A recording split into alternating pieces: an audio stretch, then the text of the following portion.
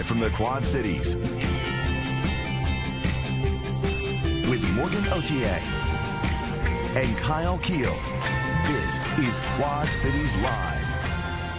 Today on Quad Cities Live, a look at Vibrant Credit Union and its new initiatives that are breaking barriers when it comes to banking. This month is all about mental health awareness, and before we close out the month of May, we'll learn more about the variety of important services offered through the Eastern Iowa Mental Health Organization. And later, connect your mind and body while surrounded by the beauty of Mother Nature. We'll get the details on a series of upcoming natural healing events at Nahant Marsh. You're watching Quad Cities Live on this Tuesday, May 28th. Thank you so much for joining us. I'm Morgan Otier. And I'm Kyle Keel. We're all getting back into the swing of things after the long holiday weekend. I mean, it's official, I guess unofficially official, the start of summer. Right. It's hard for you to say that, being a meteorologist and all, but we're it close is. enough. We unofficially kicked off summer this weekend. We had absolutely fantastic weather for most of the weekend. Yeah, most of the weekend was really nice. Had a few hailstorms yesterday, but those were later in the day, so hopefully you were able to get in those barbecues and everything else outside. Absolutely. So we're going to start today with our wins of the weekend, something that we typically do at the start and the end of every week, and we're going to start the show with it today. So what do you got for us? So because the weather was so great, well, I was telling you just before the show, my family, except for me, knock on some wood, was sick over the weekend. So we had to cancel a lot of our plans, but all of us were feeling better yesterday, so we decided to take advantage of the weather and headed out to take a little bit of a hike there on Sylvan Island. So that's a place that I frequented it a lot as a child, my wife as well. And so we decided to take our kids there, and they had an absolute blast. Of course, we had to find the trails that led to the water. There they are holding hands, a moment where they weren't, you know, bickering over toys and whatnot. So we had a really good time, and they certainly enjoyed it, so we will be making a return here very soon. Yeah, you got the coveted hand-holding photo there. Between the two kids. That is a beautiful spot, though. Yeah, and I tried to go in front of them, but Chandler was like, no, give my hand back. You get what I give. So what's your win? Yeah, my win, well, thank goodness the weather was perfect. Yesterday I did the Quad Cities Running Festival half marathon yesterday. Wow. That's me and some folks from the Fleet Feet group there at the starting line. It was frigid cold going out in the morning. Oh yeah, it was We started cool at 7 a.m. and we were all like chatterboxes. Remedied that pretty quickly. There I snapped a photo at mile 10. I thought, yeah, maybe I should take some photos since we do this thing called Win of the Week. That's me figuratively dying. What mile was that at? That was probably about 9 or 10. 9 or 10, yep. Yeah. That's about right. So for those that don't know, a half marathon is 13.1 miles, and that's me and my best friend Kirsten there with my medal. But I was waiting to get to it because my daughter Darby was able to come out and watch. She made me this sign. Yes, so cute. It says, look at that. Go, mommy, you can do this. And then there's a mommy heart and a Darby heart that she put on the sign, and she held that up for me and was able to come out at different points during the race and kind of pump me up a little bit. So yeah, it was definitely a win. Fail, I can't really walk today. I can't do the steps today. Yeah, it's struggling. It's hard after that half marathon. It's been several years since I've done mine, so I commend you for doing 2 in less than a year. Yes, well, thank you. Thank you so much. I'll get out there one day. Yeah. All right, well, let's talk to our first guest today, who has created pieces for stars like Miranda Lambert, and now you can own the same quality and style of clothing yourself. This is very exciting. Abby Peters from Snake Farm Creative is here with us now. Abby, welcome to the studio. Thank you. Thanks for being here today. Oh, I'm thrilled to be here. Thanks for having me. You make amazing things. So talk a little bit about what it is that you do. I make custom Western wear, which is kind of a broad idea, but I work mostly with really anybody who has an interest in a piece like this, and I build them from start to finish. Talking with them about their ideas, cutting the fabric from the beginning to end, appliques to beginning to end, to make a garment that they truly, hopefully, feel like themselves in, feel like the best version of themselves in. Yeah. And you've brought a lot of your pieces, which we'll get to here in just a few moments. But obviously, you don't get something like this by just winging it. So you've obviously had a lot of experience with sewing. So how did you even start with a hobby of sewing? Very unexpectedly, by accident. That's how it works usually, right? Yeah. It started really only about 3 or 4 years ago when I started doing this more full time. And it really started even before that when I was in all places living in Mozambique and then shortly thereafter in Haiti. Oh, wow. When I was a kid, I had learned the basics of sewing from my grandma and my aunt, who were both very talented sewists, but just kind of like hand sewing, little things like that. And after seeing the impacts of fast fashion globally and the clothing waste that results from it. And also just feeling frustrated after several years of living in a climate where I couldn't wear clothes that felt comfortable based on where I was working or culturally. I came back to the States and just felt so frustrated. It made an impact on you. Yeah, and I'm also someone proportionately who doesn't really fit into things off the rack. And so I said to myself, I bet I could figure this out. And That's so awesome. I got out the old sewing machine and kind of taught myself. Yeah, well, you have been making pieces for stars, like we mentioned, Kyle mentioned at the beginning, Miranda Lambert, Caitlin Butts, Reed Connolly. So, I mean, how did these people find you? This is amazing. I mean, what does that feel like to see her wearing that on a stage? Very surreal. Yeah. That's a cliche, but I think a lot of these pieces get done on tight deadlines, so I've fully dissociated from them by the time that they end up in these places. And then plus to be sitting, you know, in my living room in Eldridge watching these things on the big screen, you know, how do you make sense of that? I haven't yet. No. And I kind of hope I never do, right? There's something really nice about that. There's something special about that as well, yeah. So, and it all happened because of the internet. The internet is a very weird place, and I was just posting things on Instagram, and it got sent to the right people, or the right people found their way to me, and here we are. That is truly amazing. Thank you. Let's talk about your style. So Snake Farm Creative, what's your style? Where do you get all your inspiration from? Because we've got a variety of different pieces here. We've got some different emblems here on the table. We've got the cicadas. Very timely. Had to be done. So yeah, what's your inspiration? It really all started with taking the idea of my great uncle's pearl snaps and bolo ties that he would wear to family events and thinking about how I would reimagine them in a way that felt like me, especially on this journey of figuring out my sense of place and identity back in the States. And so really the idea has always been to take something that is so traditional as Western wear and has a lot of these very traditional ideas and concepts and forms and reimagine it in a way that felt contemporary and authentic and just really interesting. That if somebody sees it, they say, I think I know who made that. Yeah, you absolutely have that nailed down. Okay, so let's talk about a few of your pieces that you brought with you today. I'm going to start at the mannequins. At the mannequins. Okay, so you got this first piece right over here. Let's describe. Yes, so this is one of my first forays into men's Western wear. Okay. And I really wanted to take something that is so standard in the Western industry especially, which is just the idea of a men's jacket. And more than that, at formal events, it's always just kind of a basic blazer. And so I wanted to do something a little more fun that felt like that old school denim jacket, but felt a little dressier, a little more fresh, something that you could wear anywhere, dress it up, dress it down. It's super cool. So thank you. Okay, I love this. This reminds me of something that like Casey Musgraves would wear. There's someone like that. Yeah. That would be very cool. Yeah, wouldn't that be cool? And that was kind of the concept behind it. I wanted to look at a lot of the contemporary cuts and styles, but then also take it really old school, thinking like Patsy Cline and some of those greats. Oh, I love that. The Yellow Rose of Texas, and think about how we take these old school traditional elements and put them into something new and exciting. That is super cool. You know, you talked a little bit about your years of service. Before we move on to the other really cool items, this is one of my favorites is over there. How did you get into that? You talked about being in Mozambique and I believe Haiti. So talk about that part of your life and the impact that that's really made on switching gears and doing something like this. Yeah, so growing up, my godfather was best friends with my dad since they were 9 years old, and he had a video production company that ended up taking him around the world doing promotional material, informational material for organizations and different groups who were working internationally. And so my dad would travel with him as his equipment manager. They would come back and tell these incredible stories of the places they'd been and the things they'd seen, and so I always knew that was something I wanted to do. I just didn't know in what capacity. And so when I was in junior high school, he did a video for an organization based in Atlanta, but with ties here, called Serve Haiti.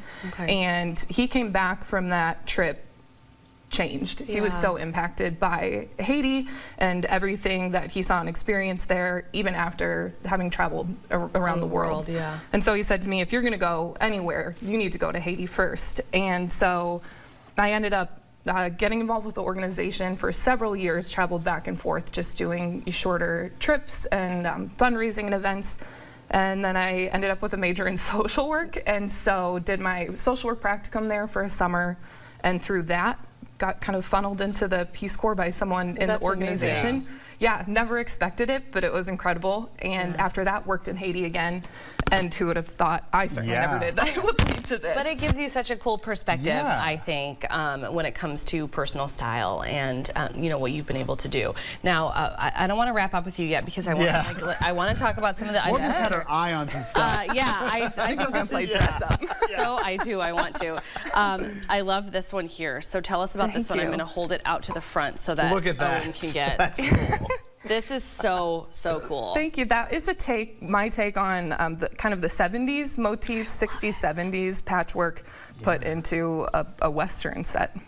This is like so cool. Like it's just so unique and it's just so beautifully done. Thank you. It's very impressive. And these clothing items are not meant to just be worn once. I mean, you are creating these to last, right? Yeah, that's the goal, because all of these are unique because these are just sample pieces or ideas I had. But when I'm making a piece, I'm getting someone's body measurements and we're building something for them from top to bottom, from fit to the motif. And so, yeah, my idea there really from start to finish is that it's a lifetime piece and hopefully a generational piece. Yeah, it certainly is. Yeah, well, of course, you've shown us a lot, and you've got a lot more to show off as well. So if you would like to learn more about Snake Farm Creative, you can find them on Instagram, and you can also email Abby at snakefarmcreative@gmail.com. Abby, thanks so much for sharing your talent with us today. Thank you for having me here. I hope we see lots more of you. Yes. It's been really fun. Thank you. Thank you. Up next on Quad Cities Live, a local credit union is breaking the mold. Vibrant Credit Union is here to tell us how big changes could mean big interest for customers. QC, that's where we work best when we're together. QC, that's where is brought to you by a partnership with the Quad Cities Chamber and Visit Quad Cities. Vibrant Credit Union is hoping to change the way people think about banking. Vibrant CEO Matt McCombs is joining us here on Quad Cities Live. Matt, welcome. Hey, thank you. Thanks excited for to be being here. Yeah, we're excited to have you. So you you're trying to give your members something that they really cannot find anywhere else. Yeah, so I've been here 13 years already, hard to believe, but when I think about the evolution of banking, what we've seen is that, you know, overall banking is changing. The way consumers utilize their financial institution is just completely different than it was 15 or 20 years ago. And at Vibrant, what we really were looking for is how do we create something of substantial value for our members other than the commodity that they get everywhere else? Yeah, absolutely. And we're going to get into the different ways that you guys are doing that as we speak. First, though, tell us a little bit about the history of Vibrant. Yeah, so Vibrant started here in the Quad Cities, actually originally as Deere Harvester Credit Union, serving the employees of the John Deere Harvester Works. So it started in 1935. There were 8 individuals that brought $5 a piece together to create a cooperative with $40 in total assets. Wow. Over the years, it evolved to where it went community back in the 90s, and then the name changed from Deere Harvester to DHCU in 2005, and from DHCU to Vibrant back in 2015. That actually is such a unique, very Quad Cities, hyper-local history. You know, not a lot of people would know that.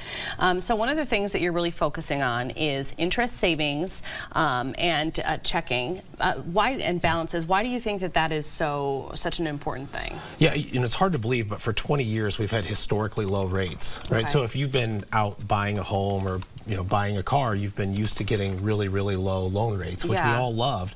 But if you had money in the bank, you felt the opposite, right? For 20 years, you've had, such low return on your funds. Sure. Whereas today, we've seen rates go up, and consumers are at an opportunity where they can actually earn something on their money. Okay, well, yeah, that makes as good a sense as anything, and it appears to be working really well for Vibrant right now. You guys are seeing current and new members moving lots of money in deposits. I think we read some numbers that were just this past February that were pretty astonishing. Yeah, so even in February, we had $26 million of new funds come into the organization. Really, in the first 5 months of this year, we're up over $50 million in new funds coming in, averaging about $2.5 million a week from new members that are discovering the credit union. And what we found is these are a lot of folks that when you say credit union, they don't know what that means. They've never really given it an opportunity or chance. But when you see the rates that we're offering that are just so above market, we're finding that folks here in the Quad Cities and really even regionally are starting to open their eyes to what a credit union is and what Vibrant has to offer. Yeah, and I think that you guys sent us some images or some graphics, so let's talk a little bit about CD promotions and rates. Yeah. You know, what does that mean, and how is this kind of more beneficial through Vibrant? Yeah, so CDs right now are certainly kind of a hot item. If you go back a handful of years ago, everyone kind of thought CDs as their grandparents' product. Right? Yes, that's what you would have had, as like my grandparents would have had the product like that. But we're seeing CDs come back really with a vengeance, because as rates have gone up, and financial institutions for the most part have had to be really cautious of how fast they move their savings rates. Okay. So you're getting good return right away on your CDs. At Vibrant, we have offers like that too, where we're 5.5 on products that you can get on CDs, up to 5.75 depending on the balances that you have with us. But what we're doing a little bit different is we're trying to reward not only those that want to put money in a CD, but those that want to put money in a savings or a checking account too. Okay. So we're offering 4.5% just for a straight savings account. Oh, wow. So if you have a savings account with Vibrant, you're going to get 4.5%, and you don't have to worry about locking your funds up for a long period of time. Yeah, I mean, I would definitely say that would be attractive for somebody looking for, local banking. So beyond that, Vibrant has decided to make some really big changes. Yeah. One of the things, I think it was like a quote from you that I read, that people aren't going to banks and credit unions in person anymore. Right. Obviously, that doesn't mean all people, right. But you have taken that into account and made some changes because of that. Yeah, so one of the things that we really started to look at is, in any legacy industry, it's hard to go through change, right? And the easy one to think about is the movie rental business, right? Where we all used to go into Blockbusters and in family videos.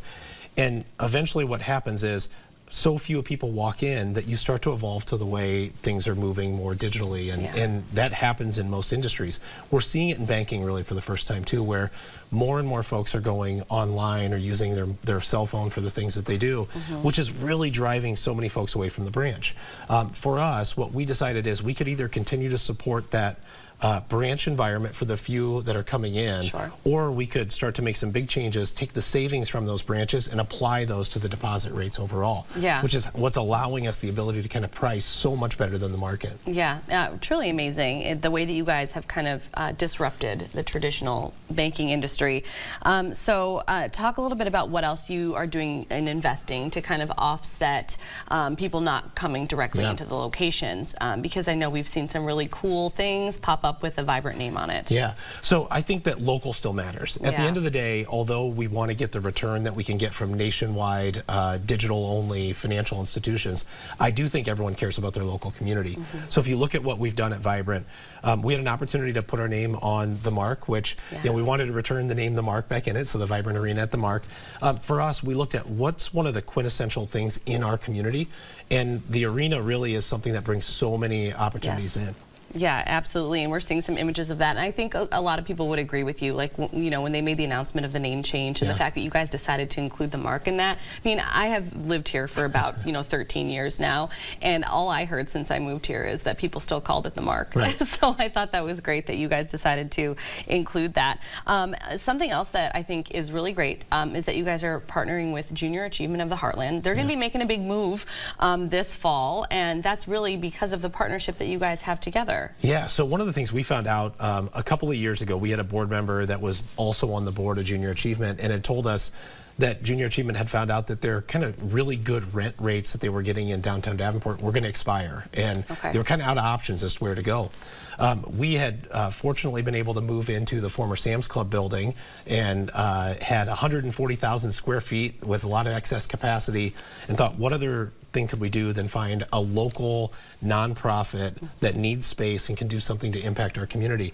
And so we ended up giving Junior Achievement about 14,000 square feet for $1 a year. So they have a 10-year lease at $1 a year. We're really excited about the partnership to allow them to kind of drive more and more value into the children in our community. Well, and also, I mean, because of the things that they are learning through Junior Achievement, it is such a great partnership to be doing this alongside a credit union. I feel like there's just like a lot of impact that you guys can continue to make after they move in and open this space up. Yeah, their mission really aligns so well with what we want to see in financial freedom and in entrepreneurship. leadership inside of our community. So it's just such a great long-term partnership with Junior Achievement. Absolutely. Okay, before we run out of time with you, talk a little bit about the Vibrant Headquarters. Yeah, so the Vibrant Headquarters, one of the things that we looked at a handful of years ago was inside of our communities, there's always these, old or buildings that are big warehouses that when they shut down, what else do you use them for? Yep. And we had an opportunity to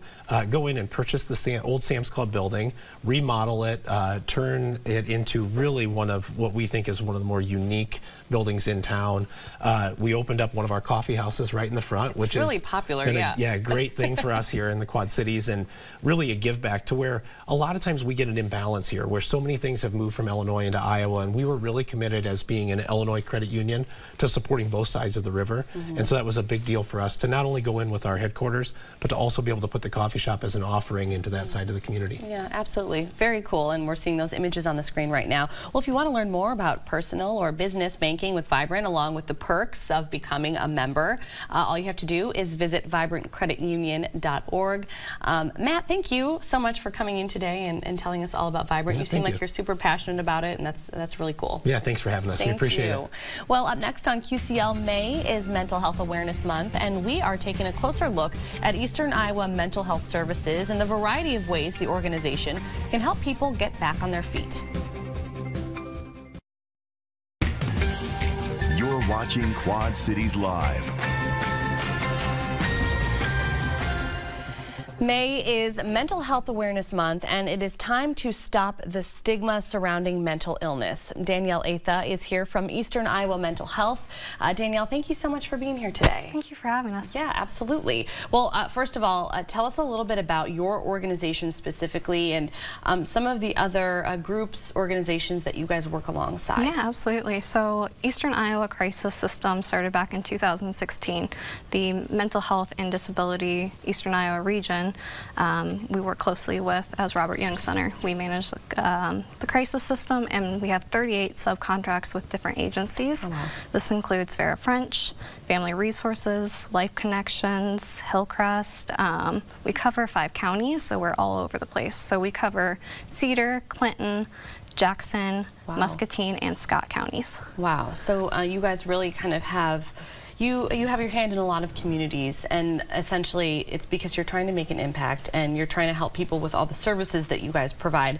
You do offer a lot of programs, and we're going to go over those for folks today. Let's start though with the crisis line and the mobile crisis outreach. I will say all the services that we are about to discuss are free, and it's for all ages. Some of our services are particular for adults and kids, so I'll go through that too.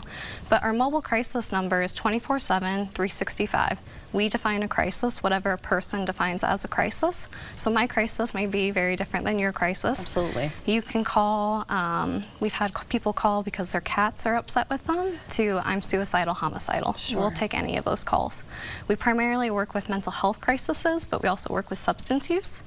And that 24/7 line is awesome. You will be directed to a person, and they'll do their assessment, and then they determine if mobile crisis outreach is needed. Okay. And this is where 2 trained counselors will meet you wherever in Eastern Iowa region for free, de-escalate that crisis, and then get you connected to services and supports. This is huge because you know, a lot of people, I think, are apprehensive about making that call in a crisis situation. As you mentioned, it could be any type of a crisis. I think oftentimes they're afraid that they have to go to a medical center or a hospital or something like that, and that may prevent them. That be the one thing that prevents them from reaching out and getting help.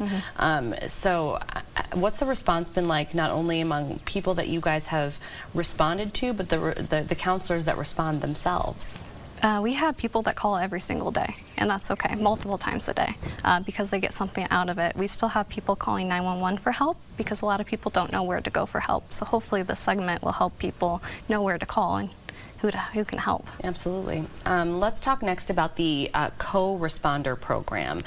This is something that we've really seen emerge and come to fruition probably just within the last few years. Yeah, so it started back in 2020 in Clinton County, Iowa, and we collected enough data through our pilot project to where it's expanded in all 5 counties. Wow. So we have a bachelor level staff riding with first responders and going and to those crisis calls and de-escalating and getting them connected to services and supports. Okay, and talk about the goal of the co-responder, because obviously they're not stepping in an emergency situation, whether it's with a police officer or somebody like that. They don't really have anything to do with that side of it, but they can make the outcome so much different. Absolutely. So the goal of co-responder is to actually reduce hospitalizations that aren't necessary, to reduce jail that is not necessary, as well as getting people connected to what they need. Like I mentioned earlier, people still call 911 for help because they're not sure where to go. Yeah. You guys also offer residential services in a variety of ways. So before we get into the different locations and services, who are residential services for? How do they work? So the residential services that we're about to talk to about are for adults 18 and up. Okay. And it's for anyone in the region, so Cedar, Clinton, Muscatine, Jackson, and Scott counties. Okay. Even though they're located in one county, it's available for anyone. Okay, so Vera French, that is one of the organizations that you work alongside for residential services. And so what happens there? They just work with individuals at like a long-term basis? So it's short-term. It's about a 7-day stay. Okay. So I like to think of the crisis stabilization house as a step down or step before the hospital. Okay. So if you need somewhere to go to get a break, someone to talk to, you'll be connected with a mental health professional, a nurse, and a therapist all within your stay. You get to work on some goals, you get your own bedroom. It is co-ed. All of the services that we're about to talk to about are co-ed. Okay, and this is different from something that you guys have called Rhonda's House. Yep. So describe that space for us. So Rhonda's House was actually the first peer respite in the state of Iowa. Oh, wow. So that's in our region. That is different than the stabilization house because it's a lower level of care. It's housed and ran by peer supports. If you don't know what a peer support is, it's someone with lived experience, meaning they have a mental health journey or a substance use journey that they went through, and they are here to tell their stories and help others. Wow, okay. You also work with a peer drop-in center. So this, of course, they don't need a longer-term stay or even a short-term stay, as you mentioned with the Vera French. So people can just stop by at any point? Do they need to make appointments? How does that work? No appointment necessary. You can stop by. Our Life Connections Wellness Center in Clinton actually has virtual options. So if you can't attend in person, you can also join online. Okay, fantastic. Yeah, and we do have another peer respite house in Muscatine. I want to make sure we talk about that. That was the second peer respite house opened up in our region. Okay. And that is in Muscatine. Same thing as Rhonda's house, but we have 2 options. Wonderful. Yep. Yeah, able to reach a lot more people that way when you have those locations. And before we let you go, talk about the importance of follow-up care, because one thing that I noticed when just reading about your organization is how much you guys do in following up with different clients after the very first time that you meet with them where they are. Describe the importance of that. Follow-up is very important because we can directly de-escalate a crisis, but that doesn't mean the crisis is resolved. Sure. So all the services we talked about, they send us referrals for care coordination. We do care coordination for all ages, including infants, up to however old you may be. And usually we'll work with individuals for about 30 days. Our goal is to get person connected to the resources, supports, and long-term services that they may qualify, but we will continue working with that person if they're continuing to be in crisis. Wow, fabulous. Lots of information there, lots of great information. Now, to learn more about the services provided by Eastern Iowa Mental Health, visit the website. It is right there at the bottom of your screen, easterniowa.mhds.org. Danielle, thank you so much for coming on the show today and just describing everything for us. I feel like we could have spent 5 minutes alone on just talking about some of those different locations that you mentioned, but it's just good awareness to have, because it's another tool for people, I think, when they are dealing with any type of crisis situation. Thank you for having us. Thank you, of course. Thank you so much.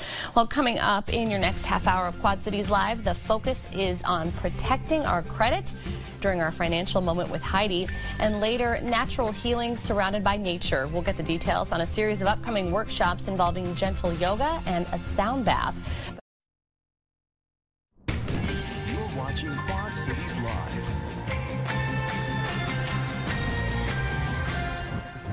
Well, you may have heard identity theft is on the rise, but there are things we can do right now to protect ourselves. Heidi Hughes-Camp-Collins is here for our financial moment. Heidi, welcome back. Good to be here. Thank you so much for being here.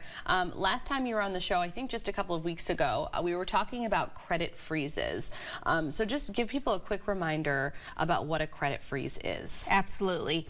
So let me talk for a minute about how one gets credit, a credit card or a new car loan or something like that. Sure. So what happens is you fill out an app, and then the creditor, you know, whether it's a bank or a credit union or a credit card company or something like that, sends your information, your Social Security and your name and address and everything to one or more of the 3 credit bureaus, and they're Experian, Equifax, and TransUnion. Okay. And then that unlocks your credit profile, which is how you've paid your credit over time. Okay. And then with that information, they decide to either, you know, give you credit or deny you credit. Sure. So that's a normal course of things. When you set up a credit freeze, what you do is you freeze your credit profile. Okay. Right.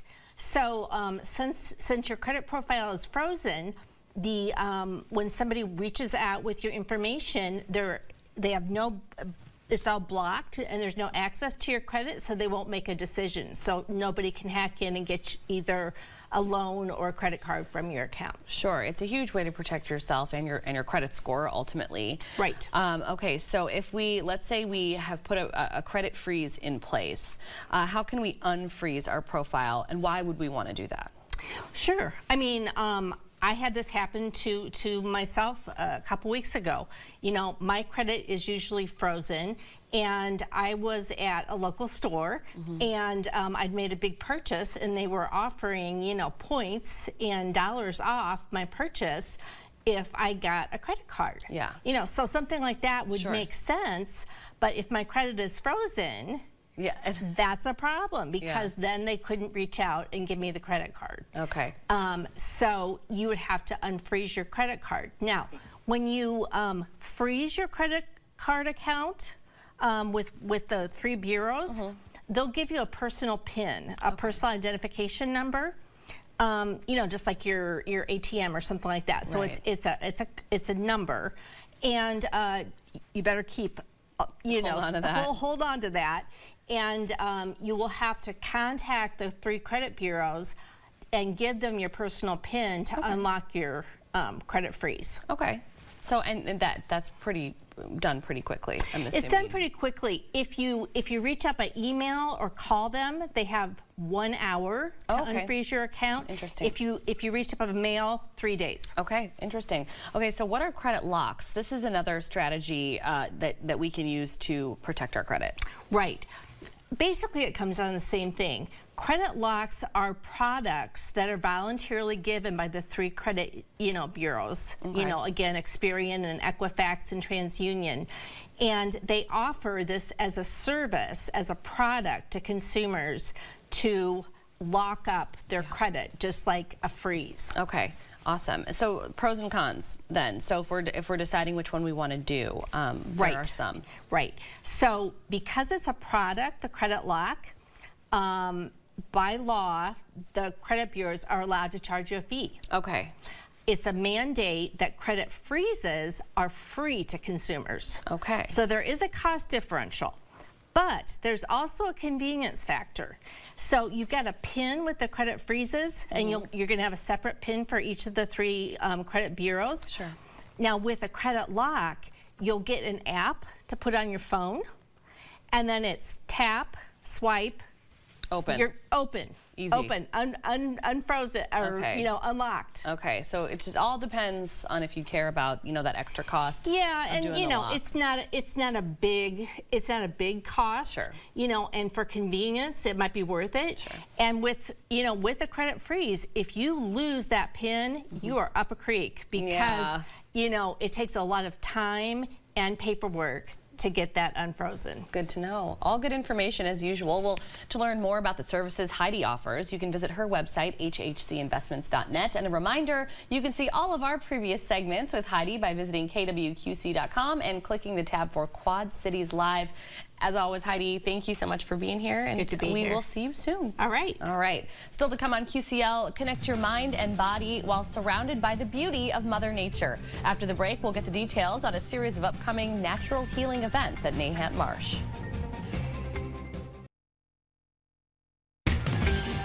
You're watching Quad Cities Live. There's a series of special opportunities coming up, allowing all of us to connect our minds and bodies with the environment around us. Yep, Curtis Lundy is with Nahant Marsh, and Becky Nakashima-Brooke is the founder of Illuminate Healing Studio. Welcome to you both. Great to be here. Yes, Becky, welcome back. So let's start with you. First, describe the variety of things that you do that are really connected to natural healing. Sure. So I always go alphabetical order.